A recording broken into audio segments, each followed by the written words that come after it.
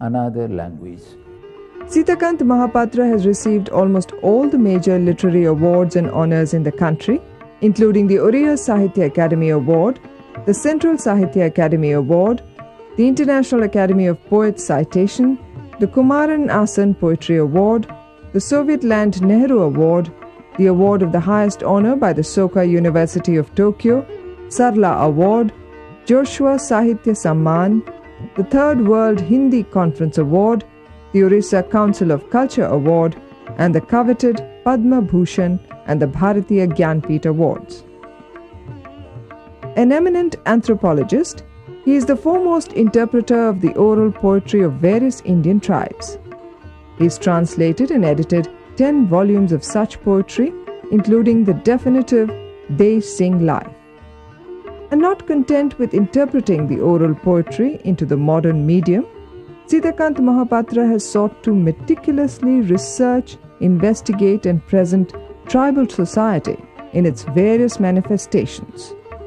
My involvement with the tribal world of Orissa and the tribal way of life began in 1967 when I was the Deputy Commissioner of the district of Sundargarh, in the heartland of which, of the Munda country, is situated the Rourkela steel plant. I had first listened to their mellifluous songs as they returned from work in the mines and the factories. Later, when I asked for the text of the song, I felt that they spoke to me as a practicing poet, because here was some kind of a freshness of imagery, some kind of authentic expression of the emotions of the heart, and a lyricism which was unequaled in its musicality.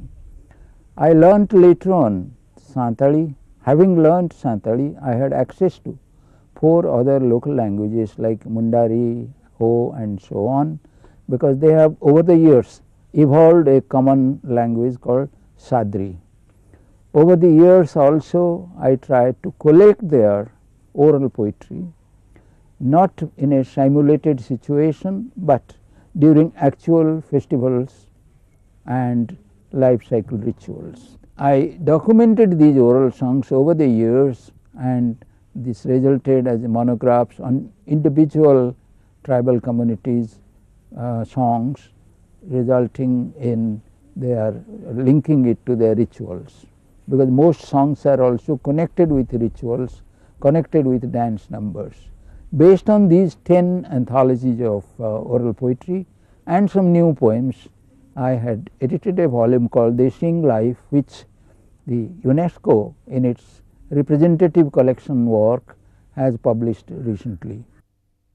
On the hill's sloping ground, I asked you to give me love, dreams, a touch, tobacco leaves.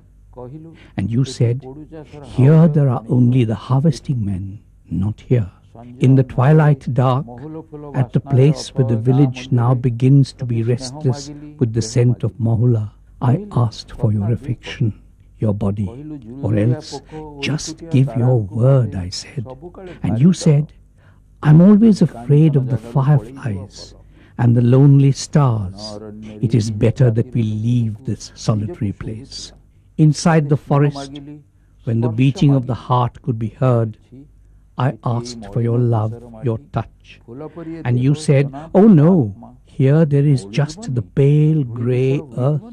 Wouldn't this flower-like body, this pure unblemished soul, turn earth pale? Not here, not here.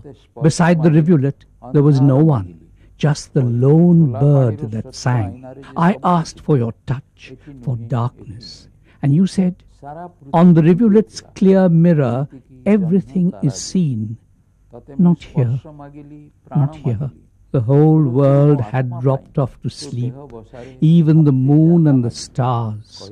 I asked for your touch, asked for life, and for my helpless shivering soul begged for a small place in the nest of your body. And you said, even in the dark, inside your eyes' mirror everything is clearly seen. Not only has Sitakant Mahapatra's prose and poetry been extensively translated into various Indian and foreign languages, they've elicited considerable critical response as well. Although he himself does not attach much importance to research on his work, there have already been 2 D.Lits and PhD dissertations in Oriya and scholarly works in Kannada, Hindi and English. The mythographer of time being of particular significance. It's now about 50 years I have been writing poetry. The first bunch of poems were published way back in 1955. The first anthology was published in 63. And the latest one, which has been published this year, is entitled Sara Jibana Lokata, All His Life the Man.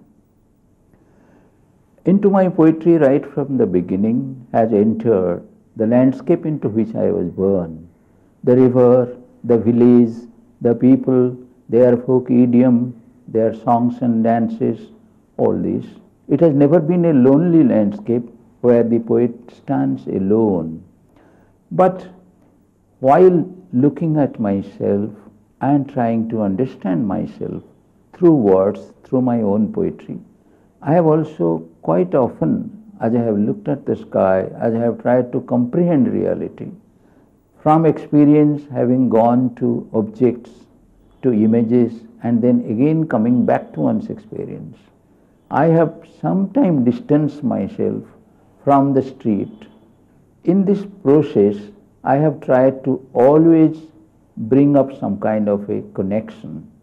In fact, my poetry has been always a matter of connectivity, connecting the dream of the future to the memory of the past, connecting the city, the turmoils of the city with the still center, as Eliot said, of my own being, connecting the ancient mythologies to the modern rhythm of life today. I know that words can be very errant.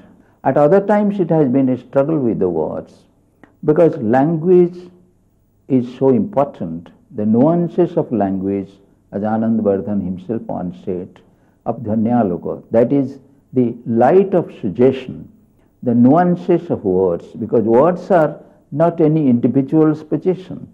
It's a community property. It has moved from lip to lip over centuries, have acquired meaning. The poet's job, and I have felt that is how I have tried to give perhaps a new dimension to the meaning, taking on what it conveys in earlier times, but giving it a new dimension, always going into new and fresh experience. A steel bird flies away, flies away. He does not pause above the water's green depths to look at the fish shining with the magic glaze of silver. Nor does it pause above the river island to eat the red berries and build a nest in the palm tree's body. A steel bird flies away, holding in its beak the dead lover's letter smeared with the night's sinister stench from the paper mill on the riverbank. It seeks under the pale moon the princess of the ruins of Barabati fort, seeks through the night. Among the significant poets of contemporary India, Sitakant Mahapatra indeed deserves a very special position. His distinction lies with his understanding of Indian philosophy and Indian culture. At the same time, the understanding of his native Orissa, its tradition and its philosophy, its culture, everything. He loves Orissa, he loves his language, he is very dynamic, he is a modern man. But he has not distanced himself from the roots, from the myth, from the legends, and from his origin. But at the same time, he is very unassuming a person. His major themes he draws from the native Orissa, and his hero is the common man, and he suffers and celebrates with the common man's victory and defeat, with his happiness and agony, and he gives myriad colors to his poetic expression, blending myth and modernity. He is a humanist, he is a good human being, and he has proved that a good human being can only be a good poet. Sitakant Mahapatra and his wife now live in Bhubaneswar. They have 3 married, well-settled daughters, a son and many grandchildren, all of whom have been immortalized in some of his very personal yet universal poems.